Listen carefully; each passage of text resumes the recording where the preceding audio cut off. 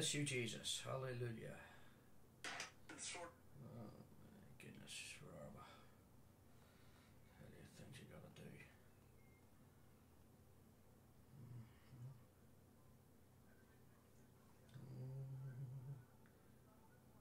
Jesus.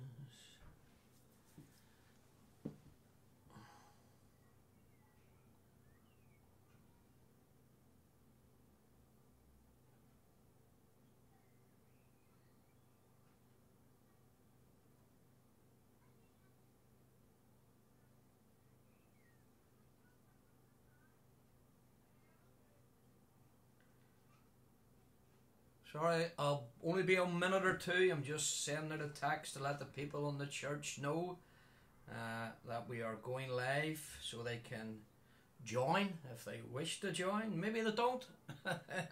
Who can tell? But pardon me for looking down at my phone here. I hope you're all keeping well. I hope you've all had a nice Easter or a nice Easter Sunday. Mind you, the weather wasn't as good today as it was yesterday, but nevertheless, we do hope that you still had a good time and that the Lord was good to you. So, this is my last one, and then we're ready to go. I'll just send that through, and it's all gone. So, anyway. Good to have you with us tonight. What we're going to do here is just... I'll take that down. That's me. Good to see us all. It's just... We're going to... well, preach probably is a proper word, isn't it? So let's say share. Because sometimes preaching, people think you're going to ram something down their throat, don't they? But I'm just going to pray the Holy Spirit draw you to Christ. That's more important. So I'm up here in my study and radio room, you know, microphones and everything in here. But what I would like to do first and foremost is pray. Good to see the Prime Minister. I'm sure you've seen his broadcast home. Well done to the NHS and also the Lord, because a lot of people were praying for him around the world, but really good to see that he's back home. And aren't the NHS and the doctors and nurses we have in this country, also in the UK and Ireland, aren't they wonderful, wonderful people? Wonderful people. That's why I encourage you every Thursday to get out. If you haven't been out at your door on a Thursday night at 8 o'clock clapping them, then God forgive you. God forgive you. We've been out every Thursday. I'm thankful for them, and I'm sure you are. And we applaud them for what they've done. And we're going to pray now, okay? We're going to pray, and I'll stop the waffling, and then we'll look at God's Word. Father, we do thank you that you are still on the throne. Regardless of how it may seem, you're in complete and utter control, Father. Nature hasn't collapsed. The air we breathe is still there. The sun is still shining. And the planetary systems are still intact. You're a great big God, and you hold us in your hand. We do pray this evening for those, Lord, suffering with this terrible virus. We pray that you would touch them and heal them. Breathe into their respiratory system, Father, their lungs. Drive the virus out of their bodies. Pray for the doctors and the nurses and the frontline workers, that you would keep them safe, Father, in what is a very dangerous situation for them. And we pray, Lord, for the families in particular of lost loved ones. And we pray for them. We can't begin to imagine what they're going through. But we know that you do, because you've said in your word you're touched for the very feelings of our infirmities. And you've also said in your word that you would comfort those that mourn. And that's our prayer tonight, Father. We pray your word. You would comfort those that mourn, those who have lost loved ones, Father. And may they know your insurmountable grace at this time. Amen. Praise God. God's good. Well, I'm going to read just a few verses from Revelation chapter 5, which is the last book in the Bible, and a fascinating book. A lot of different slants and different interpretations of this book, but it's the revelation of Jesus Christ. Your Bible might say the revelation of St. John. John's just receiving it, but it's actually the revelation of the Lord Jesus Christ. And we read in Revelation chapter 5 from verse 1, and this is what John says. And I saw in the right hand of him that sat on the throne a book written within and on the backside, sealed with 7 seals. And I saw a strong angel proclaiming with a loud voice, "Who is worthy to open the book and to loose the seals thereof?" And no man in heaven, nor in earth, neither under the earth, was able to open the book, neither to even look thereon. And I, John, wept much, because no man was found worthy to open and to read the book, neither to look thereon. And we know the Lord will bless his word to our hearts. This is John here on the island of Patmos, little Greek island. And he's receiving revelation from Jesus Christ. And simply what that means, he's seeing unfold before his eyes end-time events. End-time events. John is watching the end-time unfold. In one place in Revelation, he actually uses the phrase "I saw" 36 times in 34 verses. I saw. John was actually seeing this stuff. He wasn't dreaming it. Someone wasn't just speaking it and he was trying to build up a picture in his mind. John was actually seeing this stuff unfold before his very eyes.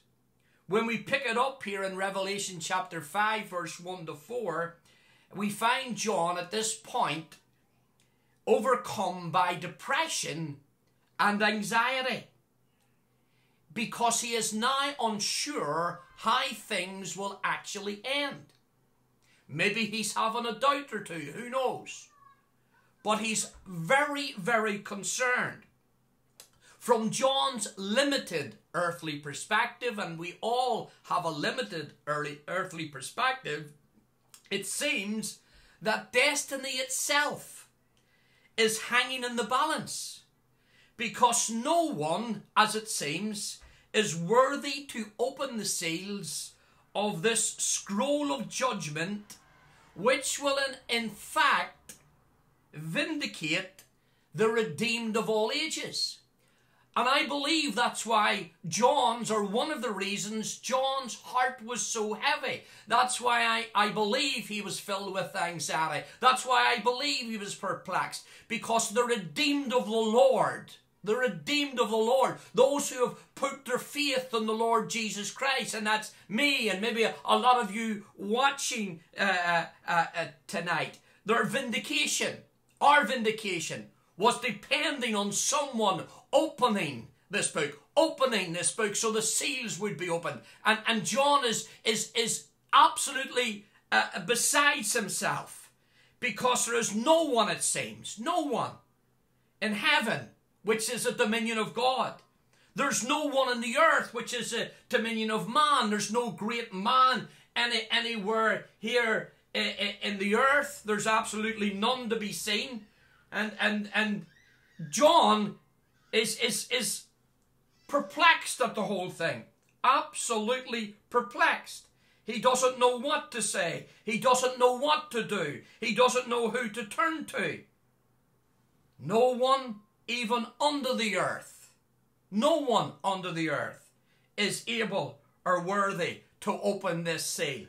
And here we have an incredible picture developing before us. An incredible picture developing before us. The veteran, and John is a veteran. Let's not make any mistake about this. You see, John, this apostle, John, has been through a few battles. Anyone here been through a few battles? Well, here's some of John's battles. John had intense personal persecution. I mean intense personal persecution.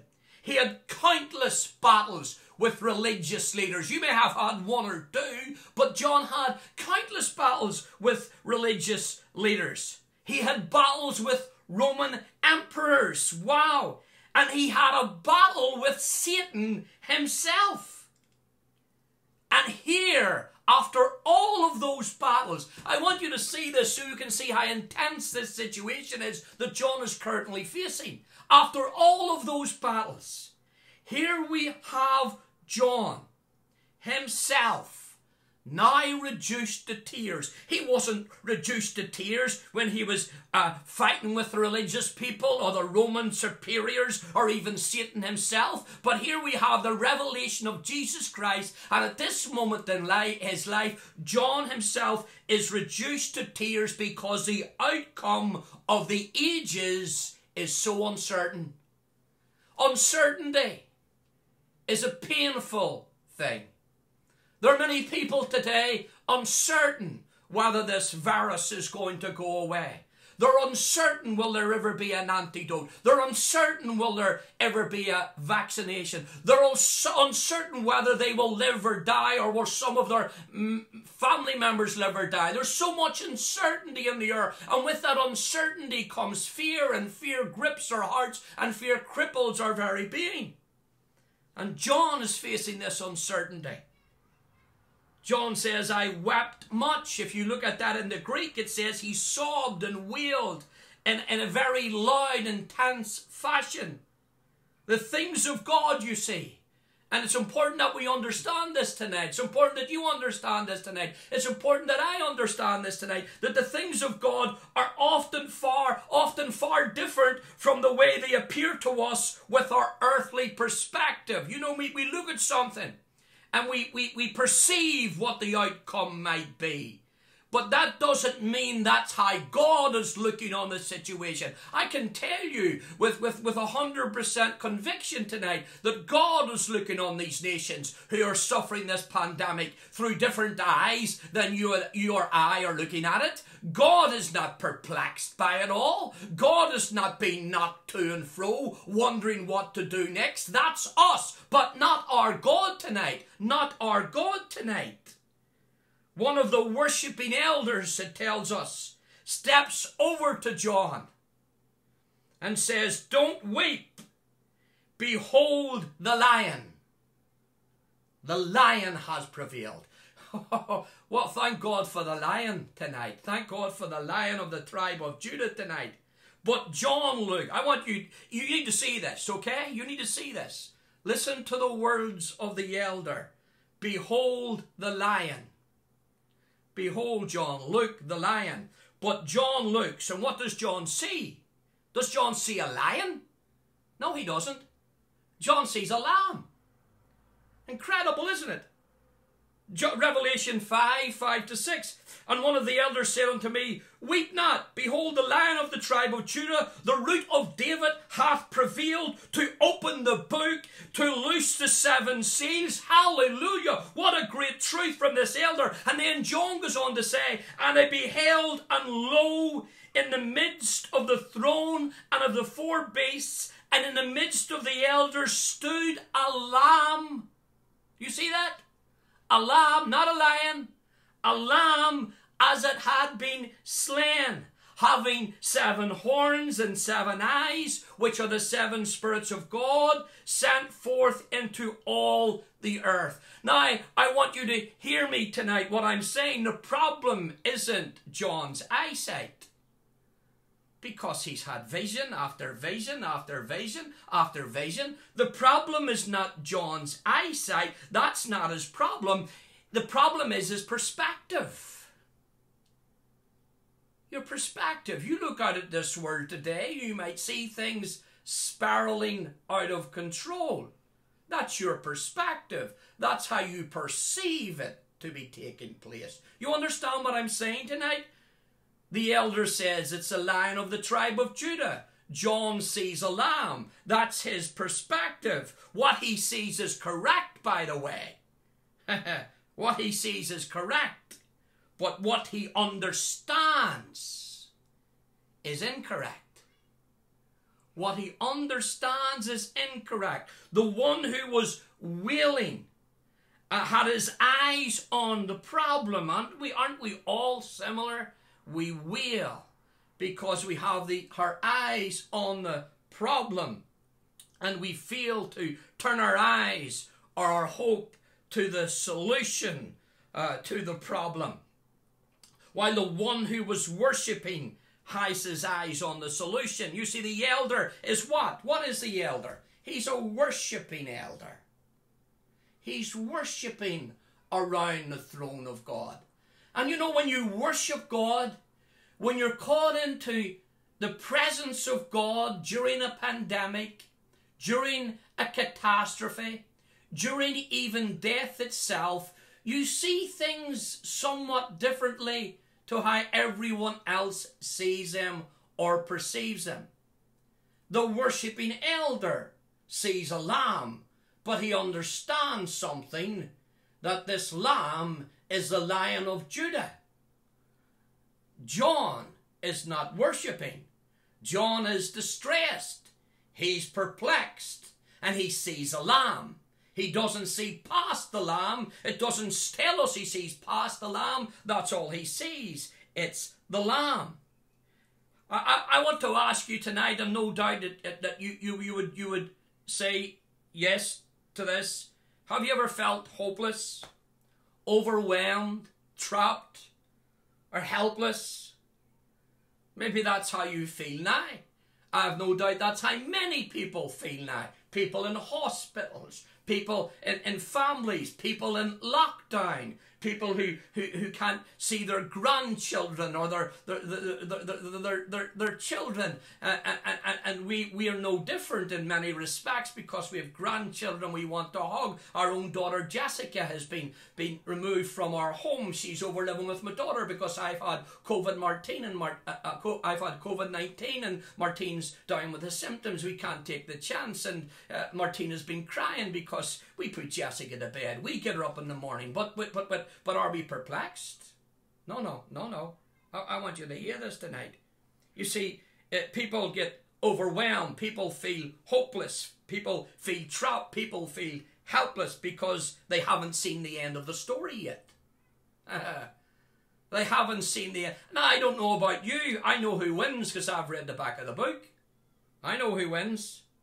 Before you chide the disciples for their unbelief, and we often do, before we berate them for their lack of vision, before we scold them for not hanging around to see the miracle on the first Easter morning, remember that you didn't go through the agony that the disciples went through. We're very judgmental on the disciples. I hear people talking about doubting Thomas. I hear people preaching. I've even preached it myself. When Jesus was on the cross, the disciples had all taken themselves off. Most of them had went back to their own occupation again, but they weren't round the cross. They weren't supporting Jesus. They weren't crying out his name. They were like John, somewhat disillusioned, somewhat disappointed. Their perspective was all wrong. They were focusing on a dying Christ on the cross. If they had been worshipping, you know what they would have seen? They would have seen a resurrected Savior. Hallelujah.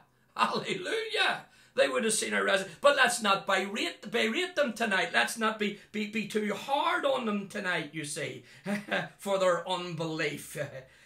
You weren't there on Friday, you see. I wasn't there on Friday when Jesus died. They didn't have an inspiring drama. They didn't have a stirring concert. They didn't have a beautiful sunrise service to attend. They didn't have a worship team. They didn't have elders to comfort them. They didn't have a church they could run to. They didn't have a Bible they could open. They didn't have a prophet who could speak and tell them everything's gonna be all right, guys. Don't worry. You see, for these disciples on Good Friday, there had never been an Easter Sunday. Hallelujah. Thank God for us today. This is Easter Sunday. This is Resurrection Sunday. But for these disciples, there'd never been a Resurrection Sunday. And no wonder they were frightened. Only a Friday. And that was far, far from good. It was a bad day. It was a bad day. They had been with Jesus at the Last Supper as he spoke mysteriously of one who would betray him, and struck fear into their hearts as they asked, is it I? Am I the one, Lord, that will betray you?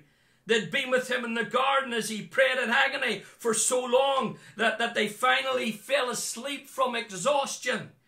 They were there when Judas came to betray him, and they realized the horror of what his earlier words really meant. They tried to defend him, but who could stand against a Roman legion? Who could stand?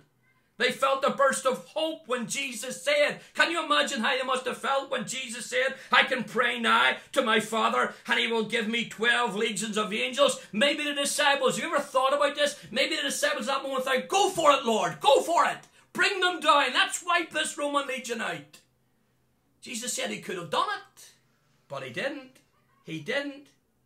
They heard with everyone else the fabricated evidence and the outright lies that were made against their Messiah, and their hearts sunk at the resounding verdict of guilty that echoed from each trial, before Annas the high priest in John 18, before Caiaphas in Matthew 26, before the Sanhedrin in Matthew 26, before Pilate in Matthew 27, before Herod in Luke 23, and then again before Pilate again in Luke 23. They had seen Jesus scourged. They watched it. They witnessed it until he could no longer stand under his own power. His skin, as it were, literally ripped off in huge gaping patches. They had seen the makeshift crown of thorns pressed into his scalp until his face was dripping with blood. They had seen him slapped, pummeled and punched until his countenance was permanently marred, and he seemed only a grotesque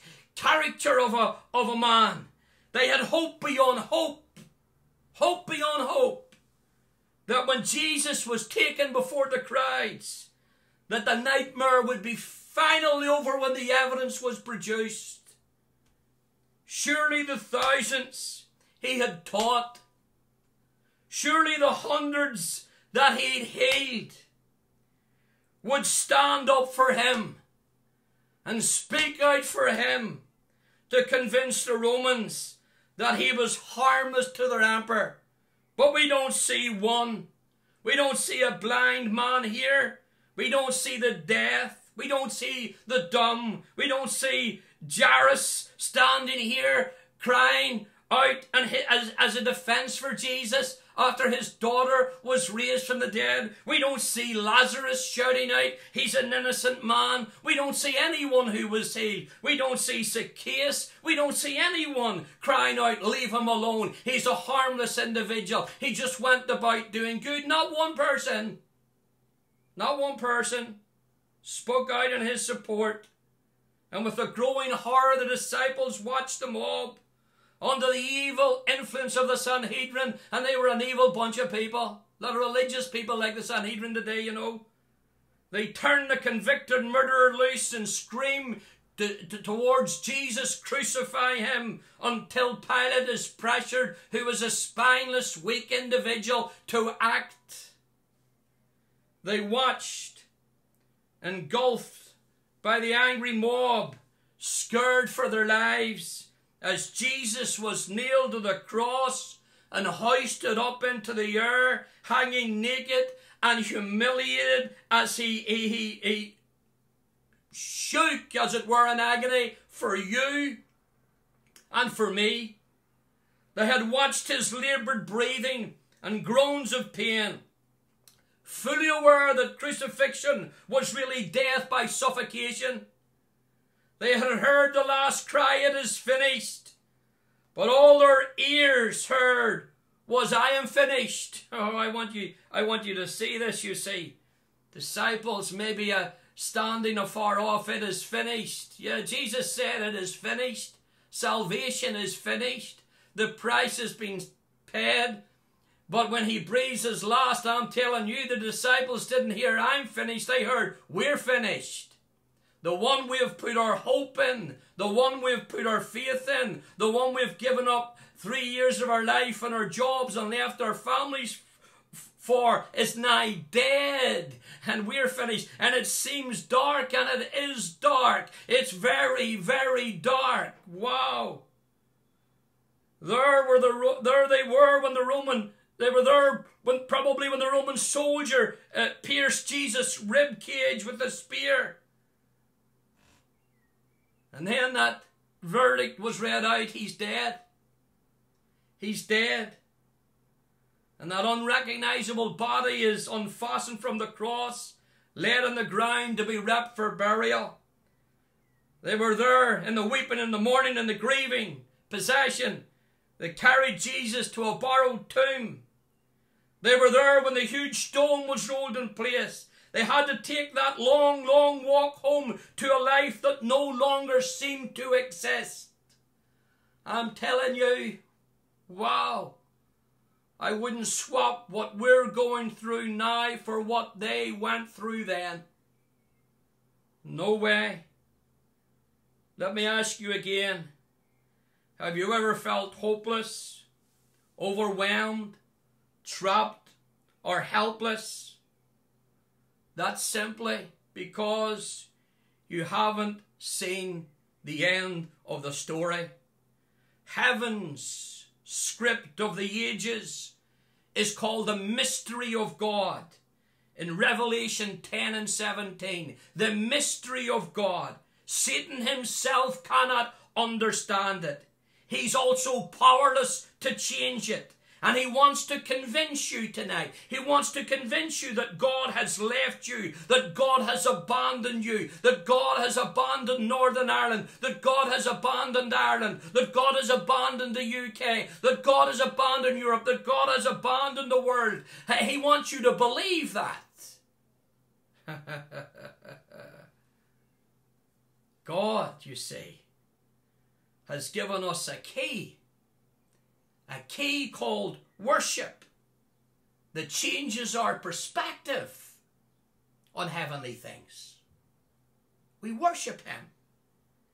Satan can't begin to understand why we worship him, because he lost his keys a long time ago. He lost all access to the purposes of God the moment he rebelled. And he has been frantically trying to bluff his way to victory ever since, and failing every step of the way. 1 Corinthians 2, 7-10 says this, but we speak the wisdom of God in a mystery, even the hidden wisdom which God ordained before the world unto our glory, which none of the princes of this world knew, for had they known it, they would not have crucified the Lord of glory. But as it is written, eye hath not seen, hallelujah, nor ear heard, neither have it entered into the heart of man. Oh, the things which God hath prepared for them that love him. But God hath revealed them unto us by his Spirit, for the Spirit searcheth all things, yea, the deep things of God. You know, worship is the key that lifts you up to God's perspective. The higher you rise in worship, the smaller the devil and his kingdom look. When you see things from heaven's perspective, the one opening the scroll which controls the ages is not just a slain lamb, but he's a strong lion. And once John understood this, he could stop weeping. Jesus was not just a lamb slain in Revelation 5. Jesus was not just a lamb that was slain in Calvary. He was the lamb that was slain from the very foundation of the world for you and for me tonight. Revelation 13 and 8, his temporary defeat had always been part of God's plan for ultimate victory. And Satan took the bait. After Calvary, I'm telling you, wow, they must have been partying in hell. Satan and his demons had just 3 days to celebrate as their killing of God's latest prophet before God walked into hell. Satan, puzzled no doubt, asking, God, what are you doing here? You said that since the fall of man, death, hell and the grave would be my dominion. What are you doing here? Who gave you the authority to even come in here? And God would reply, don't you know, Satan? Don't you know? Are you that stupid? Can you not see? You gave me me the authority. The moment you crucified me at Calvary, you give me the authority. Can you see Satan screaming, what do you mean? That was just another prophet named Jesus. God said, no, that was not just another prophet. It was me. It was a God-man. Jesus was God in the flesh. That's who died on Calvary. And the moment he died on Calvary and rose again the third day, he took the keys from Satan over sin and won the victory over sin, over death, and over hell itself. Wow, glory be to God. Glory be to God. Hear, O Israel, Deuteronomy 6:4. Hear, O Israel, the Lord our God is one Lord. I'll tell you, Satan realized that now. James 2:19, thou believest there is one God, thou doest well. The devils also believe and tremble. You see, I want you to see this tonight. This is important that you see this tonight. I want you to see it. Oh, glory to God. Are you ready for this? This is an unbelievable truth. All Satan did the day he killed the lamb, all he did the day he killed the lamb was to unveil the lion. Oh, hallelujah. You see, the lamb that was sacrificed at Calvary was resurrected as the Lion of the tribe of Judah. Maybe John's still looking at Calvary. Maybe John's still looking at the pain. But the worshipping elder, no, that was a lamb, John. It was the Lamb of God that died on the cross for your sin and mine. But John, don't you understand something? On the third day he rose again, and he didn't come out of that tomb, John, as a lamb. He came out of that tomb as the Lion of the tribe of Judah, who has prevailed again and again and again and again, and he still prevails for the souls of men, even in 2020. Glory to God. Revelation 1:17-18 says, and when I saw him, I fell at his feet as dead. And he laid his right hand upon me, saying, fear not, I am the first and the last. I am he that liveth and was dead, and behold, I am alive forevermore. Amen. And I have the keys. You see this? I have the keys of hell and of death. If Satan doesn't even have the keys to his own kingdom, how can he lock me up? How can he lock you up if he can't even lock his own house up? Jesus Christ, the one who died for you, the one who died for me, the one who loves you more than you will possibly ever fully understand, has absolute power over physical death and spiritual death. When he said to the thief on the cross in Luke 23:43, today shalt thou be with me in paradise, he was speaking of the abode of the dead. It had been under the control of Satan since the Garden of Eden. Jesus went through death into the grave, but he came out with the keys to both. Glory to God. Psalm 68:18 says, thou hast ascended on high, thou hast led captivity captive. Do you see this? Thou hast received gifts for men, yea, for the rebellious also, that the Lord God might dwell among them. I want you to know this tonight, that Satan has no power other than the power you give him. He has no power other than the power you give him. And I tell you tonight, and I plead with you tonight, and I beg with you tonight, you surrender your life to Jesus. You see, I remember a good few years ago, and it's so true, hearing Reinhard Bonnke speak, that saint of God who's with his Saviour as we speak. And he said this, the devil is only a mouse with a microphone. The devil is only a mouse with a microphone. I'm telling you tonight, people, our Saviour is the King of Kings. He is the Lord of Lords. If you're gripped with fear tonight, it's your perspective. Turn your eyes upon Jesus. Look full in his glorious face and the things of this earth will go dim in the light of his glory and grace. It's all to do with perspective. Don't look at the problem. Don't look at the sin problem. Don't look at the sickness problem. You will be of all men, all women, most miserable. Look to the solution. And the solution is Jesus. The solution to the fear that has gripped the earth is Jesus. The solution to the sin problem is Jesus. The solution to the sickness problem is Jesus. The broken homes, the broken marriage, the broken lives, the broken people. It's Jesus. We present to you Jesus, who is able to save, who is able to keep, who is able to restore, and who's able to heal. What is it you want in life tonight? If you don't have Christ, you're not living, you're merely existing. I pray tonight that you would put your trust in Jesus. It's the wisest thing that anyone can do. It is the best decision anyone can make in life. Put your trust in Christ tonight. Ask the Lord Jesus Christ to be your Saviour and Lord and live your life for Him. Start to worship Him. And when you start to worship Him, you will see things differently. You will see things differently.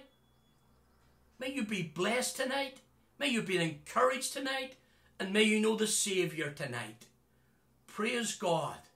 Jesus died for you and Jesus died for me. I love you in the Lord. Appreciate you spending time with me tonight. If there's anything that you need, drop me a message. If you want me to pray, not a problem. If you're a backslider and you want to come back to the Lord, let me know that you've done it.